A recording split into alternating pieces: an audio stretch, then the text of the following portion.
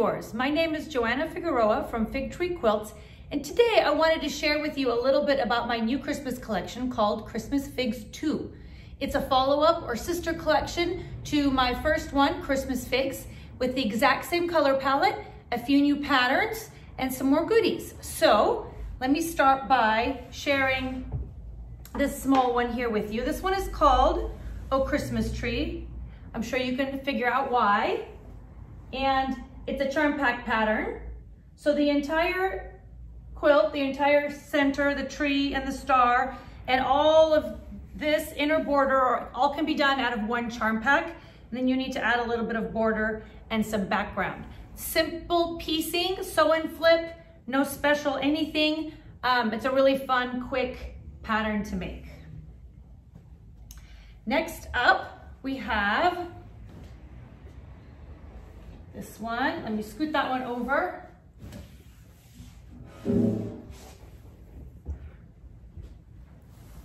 This is a layer cake pattern. The entire quilt, let me see if I can stand on a chair back here, show you a little bit more. There you go. The whole quilt is made out of one layer cake. So if you can see up close a little bit, the houses are all of the reds, the greens are used for the trees, and we do add in a tiny little bit of a taupe because that's not in this collection. It's called Little House in the Woods. And I do believe, if I remember correctly, each house, nope, just one layer cake. So basically one layer cake makes a house, and then you mix the greens up in the trees. Again, sew and flip, super simple, fun method. One of the things I like the most about this is if you look up at the trees, the corners or the edges of the trees are softened. They're not straight, which was something I came up with that I really liked. And then, of course, the traditional schoolhouse block on there is such a great addition to a Christmas quilt. Next up, have my Christmas wreaths pattern. Let me move this one out of the way. I'm gonna try getting up again. So that's the Christmas wreaths pattern. A little bit closer up for you. It's basically a mix of a couple of my favorite reds and a couple of my favorite greens from the collection. You can, of course, use way more and make it scrappy. We decided just to do a few of each, and it's a really fun pattern that uses that sew and flip method that I talk about all the time, where you're basically sewing with a square and you're flipping out parts of it in order to get the shape that you want. And a little bit of the hollies inside, if you can see, so the green wreaths have the red hollies, and then the red leaves have the green hollies, alternating back and forth. Probably the most popular pattern, the one that many of you may have seen already, that we released as an actual pattern with this collection, is the Woodland Wonderland pattern, and it's right here behind me.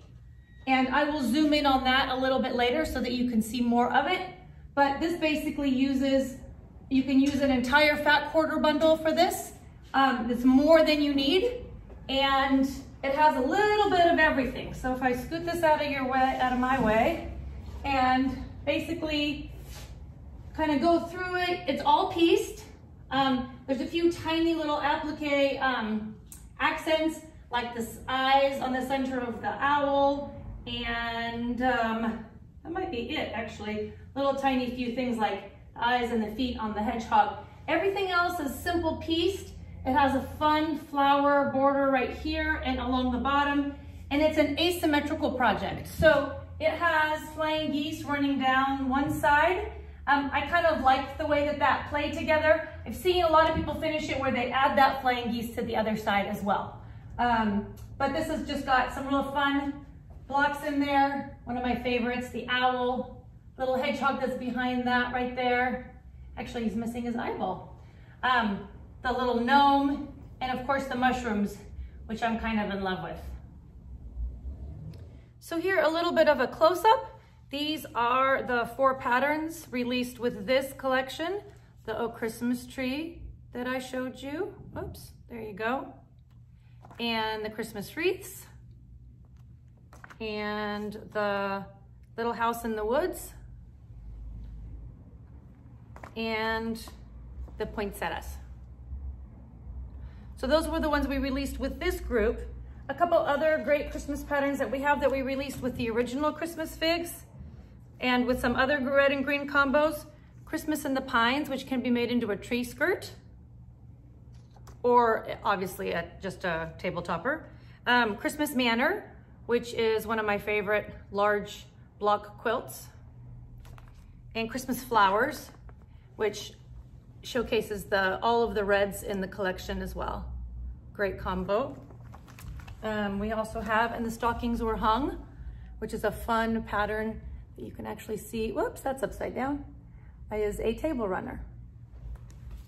So if you wanted to see some of these up close, the pre-cuts that go with it, we've got jelly rolls and we have honey buns. As I said before, these are the 1.5 inch strips. And of course we have layer cakes and charm packs like that. The Oh Christmas Tree is made entirely with one charm pack. Of course we have mini charms, and here is an up close of the bundle and all of its goodness. And this still in its packaging is the Fat 1/8 bundle, which is basically half the size of a fat quarter. Another thing I wanted to really just point out and show you guys is on this Oh Christmas Tree pattern, I did some sashiko stitching on there. I don't know if you can see it. I'm gonna bring it up real close to the camera. Large scale stitching, which I love, utility stitching. And the sashiko machine does this so that it mimics the biggest stitch, kind of mimics big chunky utility hand stitching, not fine hand quilting, but big utility stitches. I don't know if you guys can see that right there. But this was a perfect project to work on that with the machine. I really, really love the way that it mimics hand quilting. And I almost forgot to show you guys the last pattern. It's called Poinsettias. Let me lift it up so you guys can see a little bit more of it. Go down. It's 9 large blocks. Let me show you what one block looks like right there. Basically, that's the size of the block. So it's a biggie, and it uses some of my favorite reds from the collection along with a couple of the greens and the creams. Again, sew and flip method, and a really fun block to make.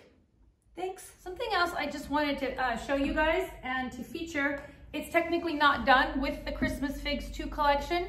It was actually a block of the month sampler that we did several years ago with a whole combination of different fig tree and other reds and greens. And then we created the book with It's So Emma called Christmas Figs last year.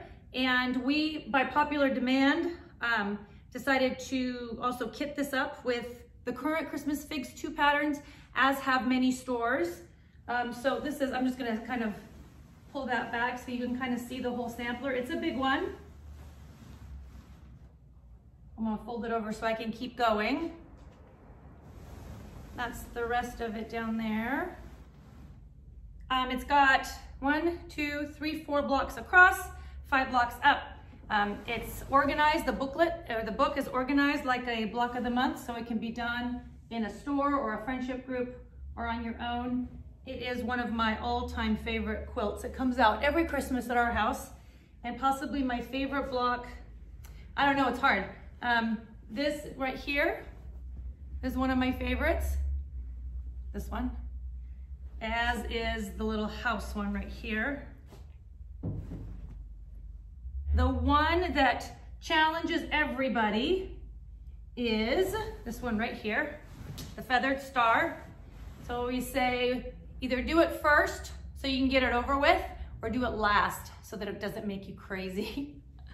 The blocks try and alternate complicated blocks with really simple blocks like spools and bow ties and 9 patches right here. So it's a really good mix of more complex and simple blocks.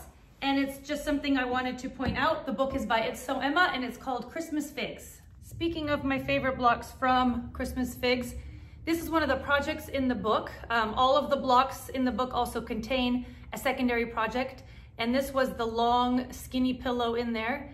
and I wanted to show you guys this up close as much as I can, because I basically just did a big wide zigzag on my regular machine. Any machine that does a zigzag will work on this as the stitching, and it mimics hand stitching again. And when you kind of look at it, I don't know if you can tell further away, but it kind of mimics that it's all quilted and scrunchied up like an old hand stitched quilt. And I love that look. It's basically nothing but a simple zigzag, and I'm hoping you guys can see up close. Little close-up of the fabrics themselves. Goes from the creams or ivories down to the reds. It's a little bit more of a cherry red than kind of our standard tomatoey red. And then kind of our signature two tones of green, the lighter and the darker, which we love to incorporate into our lines for years. And back to that one right there. Another close-up thought I'd show you is the Woodland Wonderland. Let me see if I can get right in front of it here. Oh, there's almost all of it. And it's set on that beautiful Moda cross sleeve, black cross sleeve. Let me see if I can show you guys an up close and personal with that fabric. It's a textured fabric that slightly looks like it's woven. I mean, it is woven, and it has a black and a white thread through it. Hence the name Crossweave. Let me zoom back out so you can see the whole thing. It's just a really playful Christmas quilt. It could actually be done in any other colors too, but lovely looking.